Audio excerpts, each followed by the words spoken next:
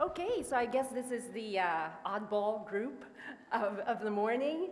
And really, it's okay to be called an oddball. I think I've been kind of an oddball all my life. When I was an undergraduate, all of my friends went to medical school and are now practicing physicians. And then in graduate school, they all went, and pursued careers in academia. And I took this weird, detour and just took a really different turn. So I keep getting promoted by Tim here, who keeps promoting me. I'm the senior director of science at my museum. I am not the president and CEO of the institution I work for, but I love my job, and it keeps my bearings. I'm with feet on the ground, keeps me still in touch with science, which I really, really do enjoy. So this is the place I work for. This is the St. Louis Science Center in St. Louis, Missouri. It's a big place. It's very photogenic, especially, in the right light for photography. It's huge. It has 60,000 square feet of exhibition space.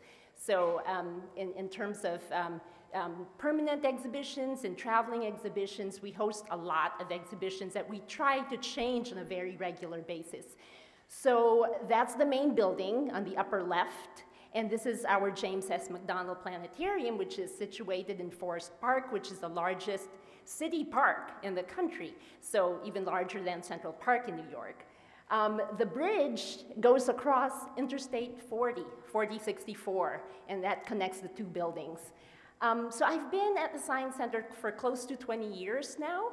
And the path to where I am, as other speakers have spoken of earlier, was not a straight path. And in many ways, some doors that closed to me opened others. So it's been, a serendipitous kind of experience for me.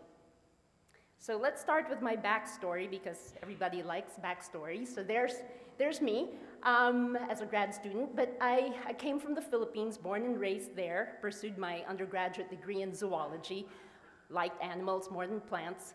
So sorry to the plant lovers in the audience, I like plants now. So after my bachelor's, I pursued my PhD degree at the University of Michigan, where I was studying the neurobiology of sexual maturation, so looking at GnRH and pituitary hormone regulation of the timing of puberty. So I worked at the sheep research farm at the University of Michigan, and this is me during one of my overnight blood collection stints. It was very cold. It was a huge adjustment for me. Remember, I'm from the tropics, from the Philippines. So having to drive to this remote place where we had the research farm in the snow with a rear-wheel drive Volvo was not fun. And then after doing my PhD there, which I really loved, and I thought, yes, that is the path I'm going to go for. I really love reproductive biology. I took a postdoc position at The Ohio State University, where I worked in an IVF, in vitro fertilization laboratory. And there I quickly learned to not wear my Michigan sweatshirt on campus. But as fate turns out, I did not stay in academia, and that's because I married another PhD. So how in these dual PhD families, the deal for us was that whoever got the real job first, the other one would follow, because we did not like the idea of the commuting back and forth on weekends. So my husband was offered a faculty position at St. Louis University. He's a geologist. And so I said, okay, well, there should be something in St. Louis for me. I'm going to go with you and just poke around and see what's there.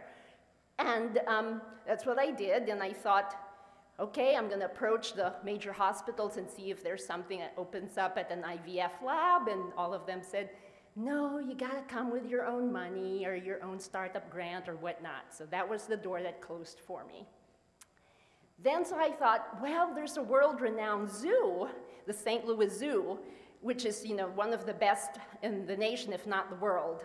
And I said, there's an endangered species program at the zoo, a conservation program, and certainly, for sure, they would need somebody with my skills. So I went over there at the zoo, and yet another door over there closed for me because they weren't hiring. So then I said, well, what are my other skills? I like to talk to people. I like to, turn young kids, on to science. I really like to see, when I talk to my nieces and nephews and, other kids who happen to, kind of be in my circuit at that time, like talking to them about science. And I kind of discovered, yeah, there are ways that you could make science come alive and be interesting for everyone, not just, for the scientific community. So I went to the education department of the zoo. And for a while, for about maybe 4.5 months, I worked in the education department. At the time, they were renovating a gallery that was all focused on evolution. So I remember they had an animatronic Darwin thing that talked that was kind of scary.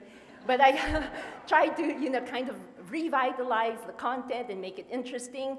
And then I met somebody who came because he was collaborating with somebody at the zoo and said, hey, I work at the St. Louis Science Center, and we're developing a new gallery. This might be interesting to you. It's, at the time, the very first gallery of its kind in the world. It was the DNA Zone, which focused on genetics and biotechnology.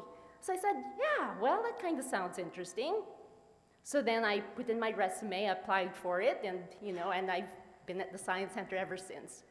So, but I started, so it's a series of just serendipitous moments, and somebody had mentioned earlier how networking is really, really very important. So being able to talk to people, figuring out what they do, and then in the process, I guess it's a discovery that you would make for yourself as well. What are you really interested in, and what sorts of things really kind of increase your heart rate, not because of anxiety, but because you're excited about something. So kind of pursue those things. So at the St. Louis Science Center, I did not start at my current position. I started developing the educational programs for that DNA Zone gallery, and then moved up to become director of life sciences. So I built up the life science program, and so now I'm kind of at this crossroads where I'm kind of overseeing all of science at the Science Center, which is a little daunting, but it's okay because I'm not expected to be the expert in all fields of science that we cover. The work that I do requires me to go out to the scientific community and talk to scientists in the community. So there's Washington University and St. Louis University. There are research institutions like Monsanto is headquartered there. The Donald Danforth Plant Science Center is there. So there's not a lack of experts in the field who I can talk to and reach out to and just say, I don't know anything about string theory, but I know somebody who does. So these are the things, just a snapshot of the things I do at the Science Center. I develop exhibits, educational programs. You have to like writing because I write a lot of grant proposals in my position. So I do, write NSF, NIH, DOE, NASA grant proposals. So that's something that we are constantly pursuing as a not-for-profit institution. We're always looking for money. I mean, that's the nature of the institution that I work for. At the very basic level, I ensure that our science content is accurate in everything that we present, but the key thing that is, I guess, the hallmark of my work is the collaboration with the scientific community, and that's the part I enjoy the most because kind of through them, I am living the lives that you guys are living right now. I'm not the bench scientist, but I can talk to them, and then my role is to really try to figure out what is it of anything that you guys are doing that would really resonate with the public? What would make your science matter to everyone on a personal level, and why would it be important to their lives? So I serve on advisory committees. I'm usually the person that they go to, especially when grant writing comes around and they're looking for somebody to partner with so they have something to write under the broader impacts section of the proposal. So that's kind of like, in a nutshell, what I do at the Science Center. I budget. I have to deal with budgets as well, and the kind of not fun aspect of my work is that I have to manage people. So last year I had to fire somebody, so that's, those things happen, but it's kind of like another skill that needs to be developed because you are always dealing with people. And, kind of traditionally at the Science Center, these are the STEM. I hope everybody is familiar with that term, STEM, science, technology, engineering, mathematics. These are the content areas that we've traditionally worked with at the St. Louis Science Center.